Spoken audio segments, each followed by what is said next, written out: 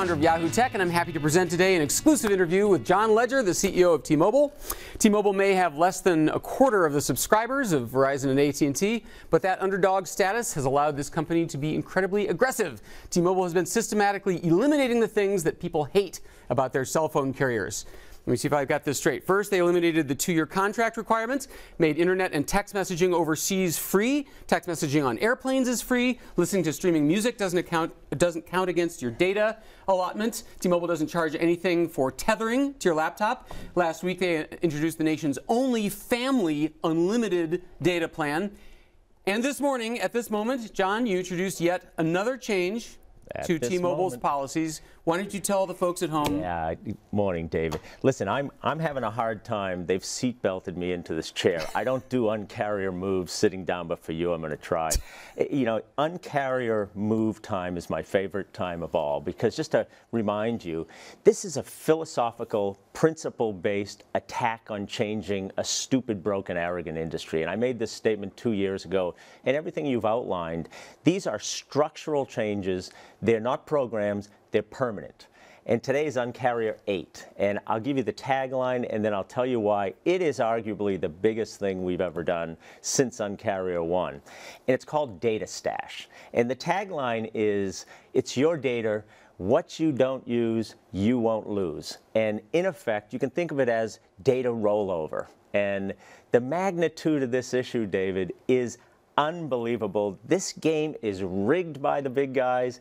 They get you multiple ways. And let me just give you some stats that'll blow your mind. There are 231 million post-paid customers in the wireless industry. Post-paid being they're not prepaid, is you have a bill. You know, you're what's called the coveted customers in the industry. 231 million. Of those, there are 110 million that either have feature phones, so not a smartphone, so you don't really care about data, or you have an unlimited plan, thanks mostly to us and to Sprint, who offer those plans. That leaves 120 million what I call data guessers.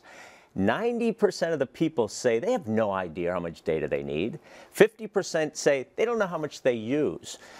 Of that 120 million, 13 million pay penalties. You know, as soon as you start using, you get those warning, warning, warning. You get texts that say you have 50% left. $1.5 billion last year went to penalties. So what happens? I know you can't swear on this station, but it scares the shit out of people.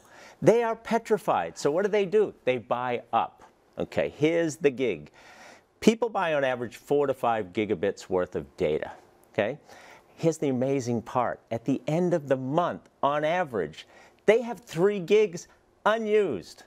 Okay, 3 gigs unused. Average cost of a data gigabit is almost $12. You mean gigabyte, right? Gigabyte. Okay. Well done, my friend. David Pogue, Yahoo. Correcting John. So $12. Okay, yeah. That's about $40 a month per person, $480 a year, 100 million people round numbers, $50 billion. Because guess what? At the end of the month, carriers take it off the table. You go to a restaurant, you don't eat your food fast enough. They take it. You go to a gas station, you fill your car at the end of the month, you don't use the gas. They take it.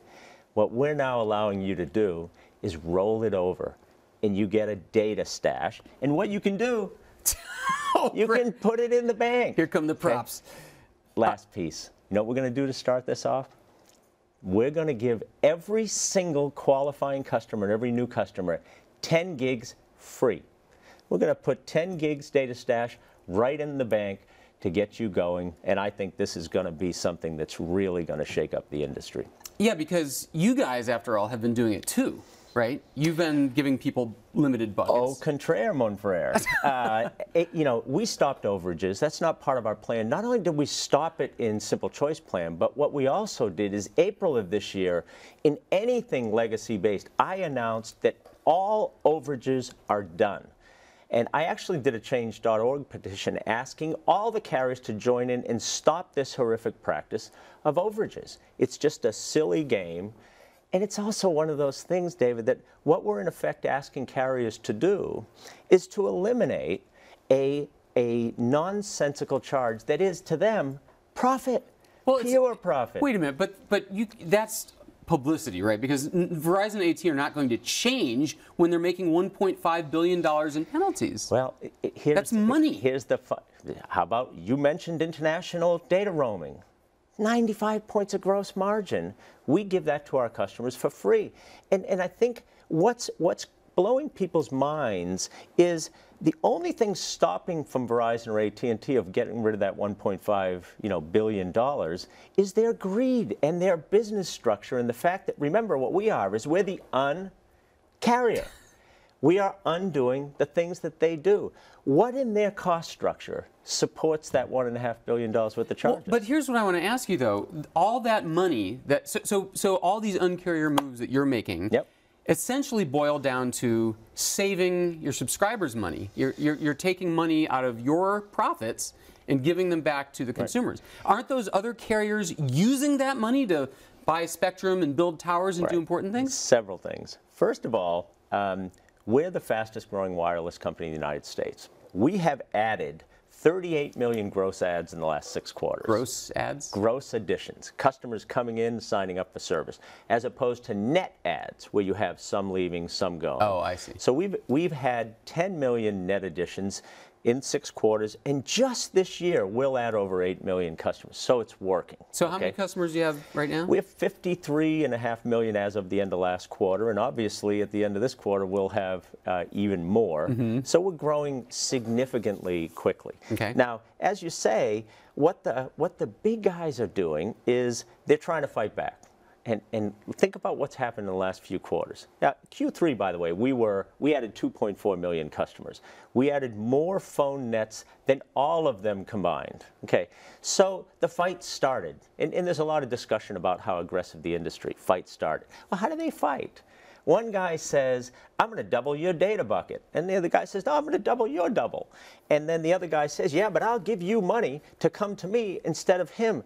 The poor customers are sitting over here. Any of them look at them? Do you know where this data stash came from? I do Twitter every day, as I know you do. I sit there incessantly, and people hate me for it.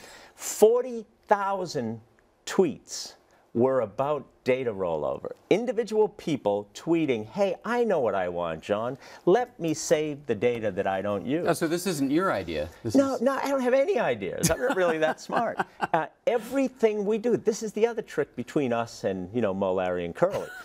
Everything we do comes not just from customer surveys. It comes from individual customers writing in. So data stash is not only, if you buy data, it's yours. Roll it over, take the 10 gig we give you for free. Can you imagine? Think about what's happening in the industry now. So Mo, Larry, and Curly are telling each other, hey, I'm going to double your double bucket size. You can have 60 gigs of data for your family.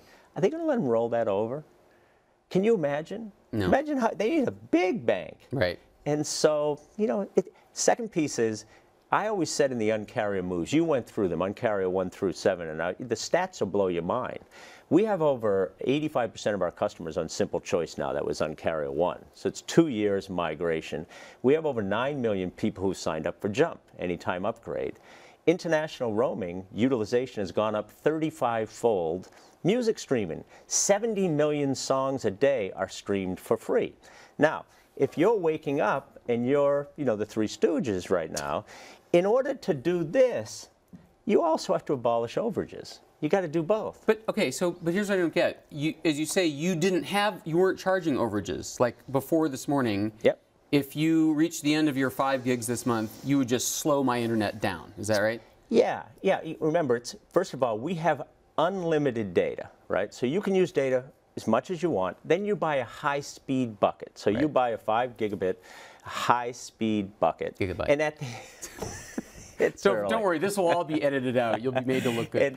And at the end of that, we will slow your speeds down to 2G or allow you to keep buying. Right. But as I'm outlining here, the bigger question has really been, because of what people are trained, is are they using that? Right. Now, in our case also, you can buy unlimited, and then, which is getting to be a big percentage of ours. So what we've done is we've protected people. First, we offer unlimited, and as you say, we've got a family plan, 2 lines, $100, unlimited, $40 each edition. And then we have no overages. And then what we're doing in the middle, for those that are in the growth phase and trying to learn what they need, is don't worry. You don't use, you don't lose. Okay, so All right, so what % are on unlimited right now on T-Mobile? I think about, for us, I'm not sure the latest number, call it 20, 20 to 25. Oh, so most people are still doing monthly buckets of data. Listen, it's a migration process. Remember, like, think about the industry, as I just said. There's still a huge amount of people that have feature phones. And then they come into smartphones, and they experiment with data, and they're moving through the process. And a lot of us are tempting them to learn how to use data, but it's a guessing game. And as I outlined, the way it's run right now, it's a scare tactic guessing game. What other industry do you have to decide ahead of time how much you need, and then you're penalized either way? Well, the other ridiculous thing that I've been pointing out for 10 years is that you don't know what 5 gigabytes means. How much of that is used up when I open this web page, when I watch this video? What is that going to cost me? You have no idea. Well, and you see, in your case, since you've been a long-time porn user, you know that video is it really eats up. But you're 100% right. Listen, what we're also doing is, think about, this is not just smartphones, this is tablets. People are just learning how to be mobile with multiple products and try and see what they do. And we've done everything we can in the Un-carrier moves to make it easy and to make it simple. One of the big principles about T-Mobile is simplicity and transparency. Now, you can argue with any piece of our plan, and you can like it or not like it, but it's really easy to understand. We have very simple pricing. Phones are not subsidized. We have an equipment installment plan. It's all painfully simple. The other guys, it's still. Now, by the way, on this, they may reply, but it'll be trickery. It'll be asterisks. It'll be some game. And lastly, I would say, the question you probably ask me next is, are they going to reply? I hope so. Because remember, on Un-carrier moves, my goal is to change the industry to this. So the question, John, when will you stop paying ETFs for the termination of contracts? That's early termination fees. And I say, no, it's not that it's permanent, but it'll stop the day there's not a single contract on Earth, right? That's when it ends. Oh, okay, so you're going to stop paying people's switching fees the day there are no more contracts. That's right. Oh, okay. It's a structural move. All right, now we have a question from the elephant in the room, John. Okay. And that is, every time I tell people or write about some of these moves, and I'm a huge consumer advocate, I'm a huge fan of these moves. I think data rollover is... Data stash. It's data rollover. Data stash. All right, data stash. It's a fantastic idea. It is screamingly obvious. We've paid for that data. Why should we have to start the clock every month new? So that's great. But when I tell people this, I hear, yeah, but T-Mobile coverage. So beautiful. Thank you. No, that's supposed to make you squirm. Wrong again. This is the best part of the whole thing. Isn't T-Mobile mainly big cities? There's a part of the announcements we're making today, but I couldn't cram. This is such a fancy, short use of time thing that I didn't want to cram you up too much. We're making announcements, as we do, if you've noticed, every time I come out with a quarterly earnings announcement or with an Un-carrier move, I always have a second topic, an update on our network. And my network team is the finest in the world. 260 million pops of LTE as of today. And by the way, that's up percent of population, or it's people. Oh, okay. 260 million people. It's all about the pops. I'd sing that for you, but 260 million. By the way, that's up from 2 years ago where we had, are you ready? 0. What? LTE, 0 2 years ago. So you have 260 million people who can get 4G LTE data speeds. Interesting. And you had no LTE. We had none. We had none. When we had no iPhone, you remember all those times? Yes. That's the person on the street when you say, what do you think about T-Mobile? And it's some schmo that doesn't think we had the iPhone and our network blows. Those days are gone. So 260 million, by the way, that's up 10 million from a month and a half ago. That's the pace at which we're moving. More importantly, we're here in New York. We're in the Gotham City. We just turned on wideband LTE. So what happens with LTE is a lot of the players, LTE is not LTE. Some people have 5x5 speeds. Which means? Right? It means 2 channels, five channel, right? And then you move up and up and up. Okay, when you get to 15 by 15, so think three lanes of 5, it becomes wideband. Okay. We were 10 by 10. So what we have in New York, the speeds before today could be expected to be 20 to 25 megs of speed.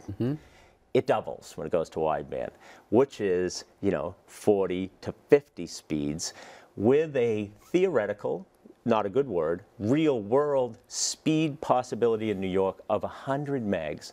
Best sightings so far 106. Now, that is, wait till you see this. Okay, so speeds, we are the fastest 4G LTE network in the US. Nobody's arguing. In fact, AT&T even created a new word.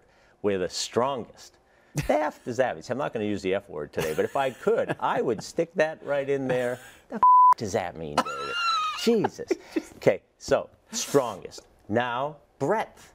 Okay, so what we're also doing is we're taking our 1900 band and we're deploying 4G LTE on what used to be 2G. So people used to see Edge and 2G. By mid next year, all of that will be 4G. And then we bought the 700 band, which is the first low band spectrum that we have. And we have 190 million POPs that we're building out.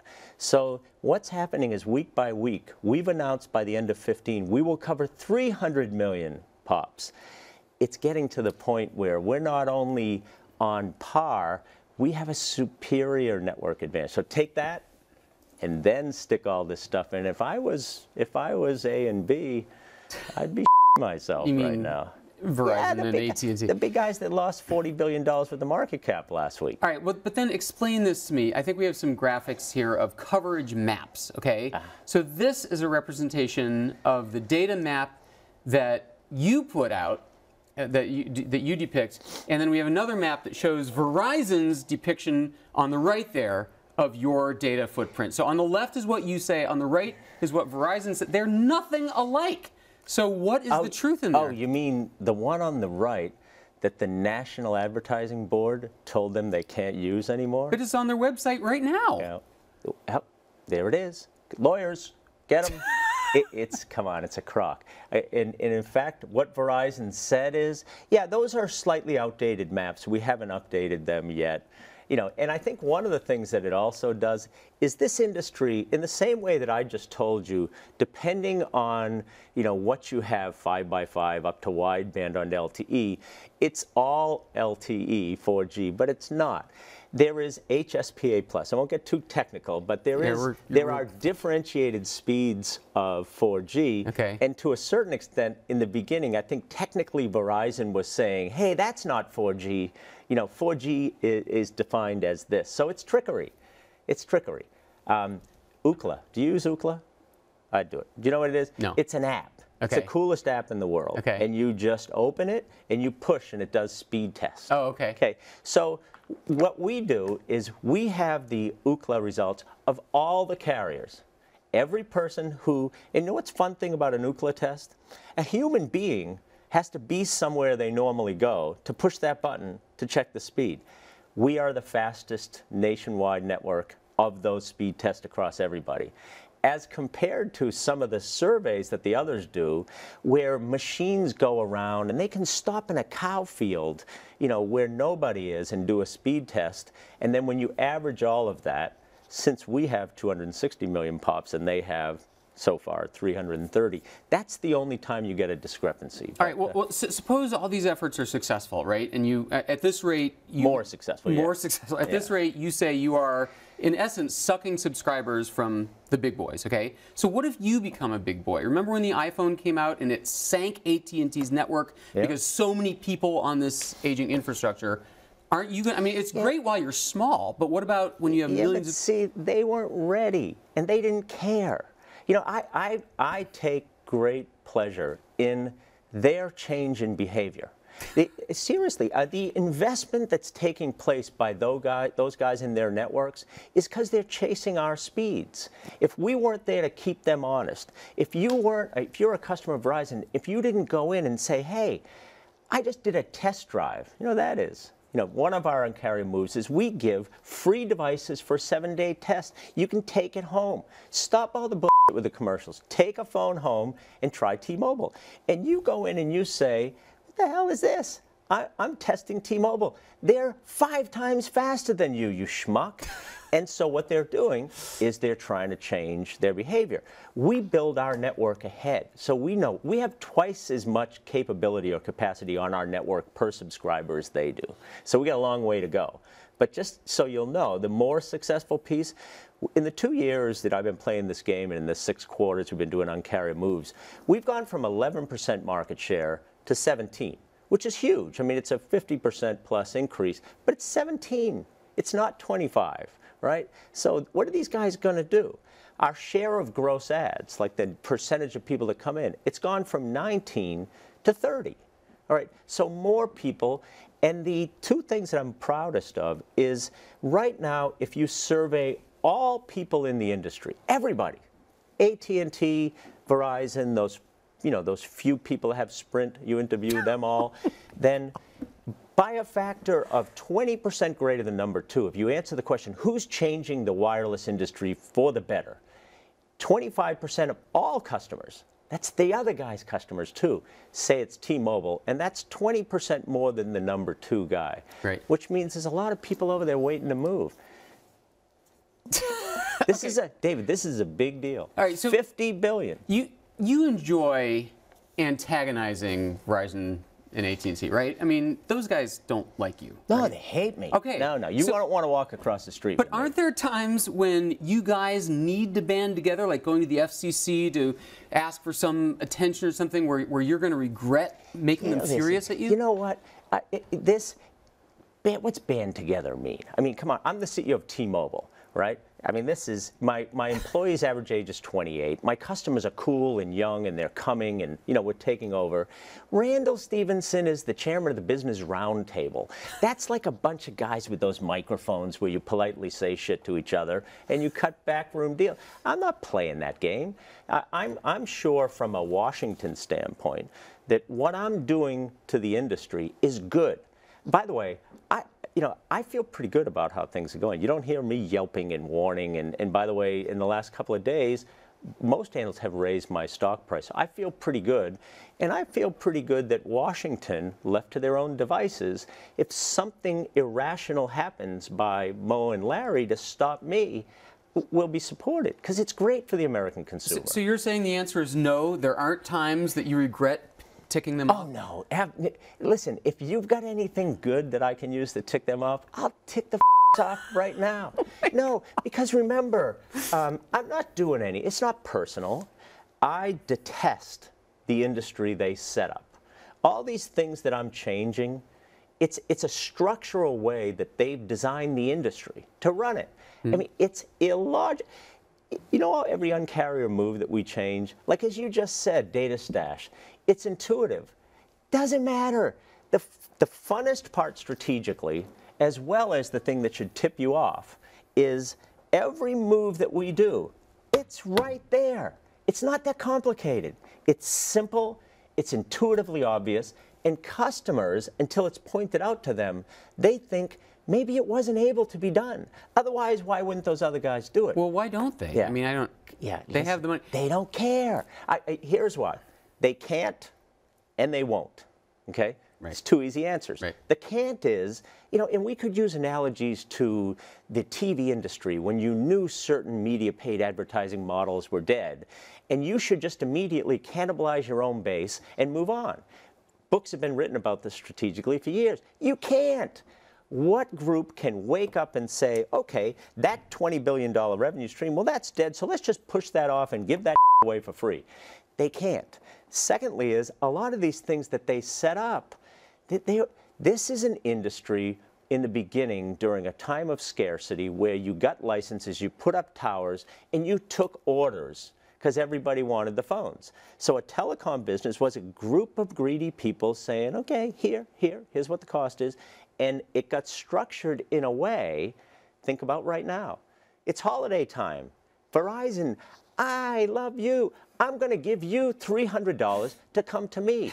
Not because you want to come to me. I'm bribing you. And the second you get here, I'm going to lock you in. And on January 10th, you're going to be pissed that you're here. That's still what they're doing. It shouldn't be that way. All right. So, and really quickly, I have one last question. Then we're going to take questions from Twitter. So, what we haven't said is that the data rollover, data stash, yeah, is the megabytes that you've saved are only good for a year, right? Yeah. So, if this is so great and this is such a great idea, why limit it to a year? Well, they roll, right? So it's a rolling. But why can't they roll forever? That's a good question. I'll take that under advisement. No, I mean, listen, so there's several things. Remember, let's go through them. First of all, a gift. Do you know where I got the idea for the gift, by the way? If you go to Sprint store right now, there's a big sign in the window that says, give the gift of data. And I thought, that's a great idea. We're going to give a gift of data. 10 gigabits in the bank, okay, and you're going to use that. Now, once you use that up and use your high-speed plan, you'll start to roll over. You know, at some point, for accounting purposes and for how you understand the cost of this, also to make it real, it's sort of like gift cards. At some point, you've got to have some way to account for them. So, in effect, each one has a 12-month clock. All right. So, and to be clear, you're saying that my January unused minutes will expire January of next year, but my February ones will still be good till February. It's not everything starts at zero at January 1st. Well, the data stash. I mean the first gift. Right. That gift will expire at the end of 15. So we're doing this is a one-time. The structural move is the data stash. Great. Are you going to do it, by the way? I still can't get a signal in my home. Although I can do the Wi-Fi calling. That's cool. Personal cell spot. Yeah. Did you try it? That's very good. Yeah, no, it works great. My assistant got T-Mobile and she can make calls over Wi-Fi. You know, you told me the same last time, and I've upgraded your whole neighborhood. It's like the best. Okay, so now we have some questions from. You live in a cow field. From Twitter. Move to the city. John, are you going to put in more service towers outside of major cities? The answer is yes, but the answer isn't about towers. I get this. I love Twitter. Everybody says they think that what you need is a tower next to their house in order to get. And I actually have people telling me, you can use my yard. Put a tower here. The issue for us is more the deployment of low-band spectrum. And, without getting too technical, the low-band spectrum has a longer propagation, so it goes further. So towers can extend further into rural areas. So this low-band spectrum, the 700 block that we're working on, and then the low-band auctions, that'll be extremely important. Now, secondly, is where we previously have had 2G or edge speeds, we're migrating that to 4G. So that'll take care of most. So as we get to 300 million pops, we're going to be in most of the places. We will have some new towers, but that's not really the, that's not really the total answer. Interesting. And whoever that is can send me a note, give me their zip code. I take all my own personal, Twitter, and if somebody gets to me and tells me where they are or where they've got an issue, I'll personally get back to them and tell them whether we can have service. How do you do anything else? Your neighborhood. All right, I'll watch for that. Okay. David's neighbors, by the way. If you live near David, coverage is smoking. Smoking.